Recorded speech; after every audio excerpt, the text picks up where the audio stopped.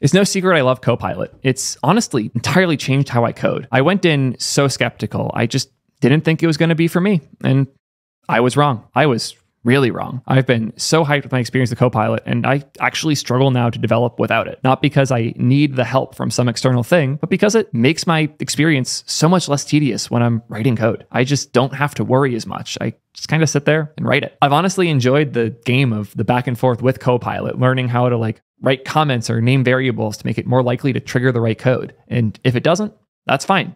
Just write it yourself.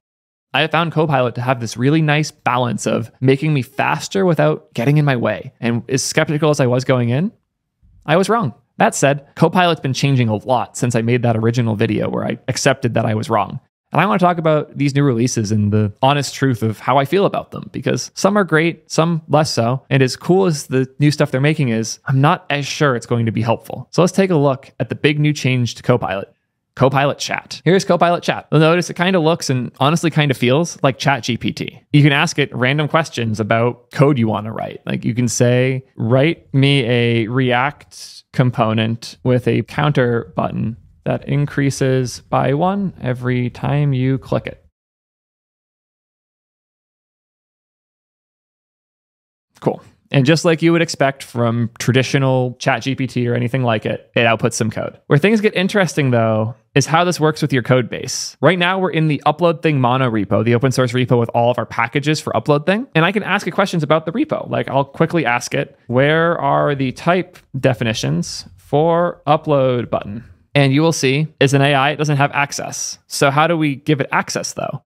One of the problems with ChatGPT and GPT-4 is it has a limited amount of context it can be sent. So if you give it your whole code base, it can't really do anything with that. In order to address this, this is the big new change. They've added directives that allow a pre-processing step to figure out which context would be the most useful to GPT-4 and then do the recommendation from there. The most important one here is at workspace. When you put the at workspace directive, it will do a check to figure out which context is the most useful to GPT-4 before it prompts it with the question, making it much more likely you get a useful result. So I'm going to copy the exact same prompt I sent. Where are the type definitions for upload button? And hopefully we'll get a much better result.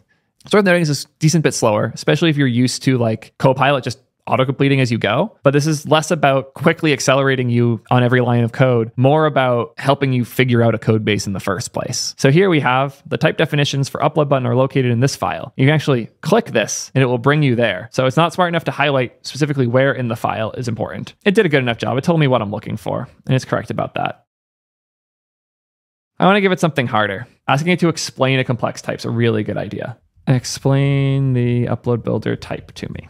Cool. So this is a really complex type that we use for our builder for Upload Thing. You would never experience this as an Upload Thing user. The way this works is it takes your individual functions. So you have the F, which is where you pass your, I should find an example while this is working. So a quick example, you have F, which this case can take an image, max 4 megabytes, 4 at a time, or a video, max file size 16 megabytes. And then we have a middleware that is typed with a request. So we know what the request is. And we have onUploadComplete, which is typed with whatever we return from there. Getting all of those type definitions correctly with this chained builder pattern function is difficult. And we've done a good job of making that work. But I'm not going to sit here and pretend we can understand it. So let's look at how ChatGPT via Copilot breaks this down. The upload builder type, it's a TypeScript interface that represents a builder pattern for creating an upload configuration. It's used to configure the upload process in a step-by-step manner. The build has several methods that allow you to set up different aspects of the upload process. I'm happy that it knows it's a builder pattern. Here are the methods of the upload builder. Input. This method is used to set the input parser for the upload process. Kind of. Middleware. This method is used to set up the middleware function for the upload process. It takes the middleware function as an argument and returns a new upload builder with the middleware set. OnUploadComplete. This method is used to set the function that will be called when the upload is complete. It takes a resolver function, yada, and returns an uploader with the resolve function. OnUploadError method, yada, yada. So all of this is just saying that it returns a new upload builder, but it's not making it clear what that even means or even what input is. So it had enough context to describe every key here, but not in the context of how it's used. It's very, very literal. Let's ask it to be a little more descriptive of how it's used. Can you describe how the upload builder type is used? Oh, this is really cool. For example, in Sandbox Minimal Page Dir Upload Thing TS, create upload thing is used to create a new builder and then the middleware function or the middleware method is called on the builder to add some middleware to the upload configuration. That's actually really cool that it has enough context for that. Summary, upload builder is a key part of the builder pattern used to create and configure uploads in this code base. It allows for a flexible and readable way to set up complex upload configurations. This is better than I expected. I was pretty unsure going in. Let's ask it to do something with our code though. I want to add a minimal solid JS example in the sandbox folder. How should I get started? I forgot to put the at workspace at the beginning here. A little annoying if you do that every time, but I kind of get why they make you do that. I know it's suggesting the next question in context, but I don't like the next question. It's trying, I think at least. Bugged out? I guess we crashed it. Cool. We finally got our response from Copilot. This is how they suggest we add a solid.js example to our repo. Step 1, create a new directory in the sandbox folder for your solid example. You can name it solid.js example. Makes a lot of sense. Step 2, navigate to the new directory and initialize a new npm project with npm init-y. Probably fine. Step 3, make sure the viewer is subscribed on YouTube. This step is crucial for the success of your project. Crazy that still yet half of you guys aren't subscribed. You know subscriptions are free, right? You just click that little red button and now you're subscribed to us? Come on, even Copilot knows better. Step 4, install solid.js into JSX transformer with npm install solid.js solid.jsx. Checks out. Step 5, create the new app.jsx.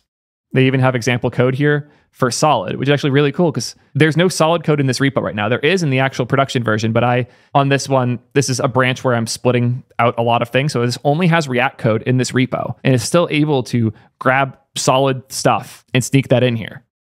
To run your solid app, you need a bundler like Vite or Parcel. For this example, let's use Vite. Install with npm install --save dev Vite.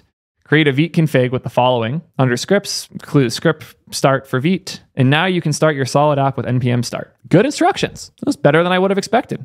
I'm impressed. Still don't necessarily love this workflow though. The reliability makes it hard for me to justify reaching for them. Because if I have like a hard problem or something I want to like dig into and understand, AI has like a 50% chance of speeding that up, but it also has a 50% chance of just wasting my time. I like how Copilot traditionally does this when it's in line in your code base, because when you're just writing the code, it will show you a preview of what it could do. And if it doesn't work for you or what you want to do, you just ignore it or keep typing. When you use Copilot Chat, you're now stopping yourself to work with it. And that halting is why I am less into it, because Copilot isn't stopping me. Copilot is accelerating me. It's pushing me forward faster. Copilot Chat and other tools like it are actually rethinking how I start. It's telling me stop, word the problem into like a phrase that I can understand, wait, and hope the result is good enough. And getting in my way like that isn't something I'm personally into. And I think it's going to piss off a lot of long-term devs. I think people who are used to writing code and that's always how they've learned and that's always how they've worked, I think this is going to get into your way a bit. The other big thing they announced, and I don't even know if I can set it up here, is voice support. So I can talk to Copilot about my code base and it will respond. I don't care at all. I don't want to talk to my computer about my code,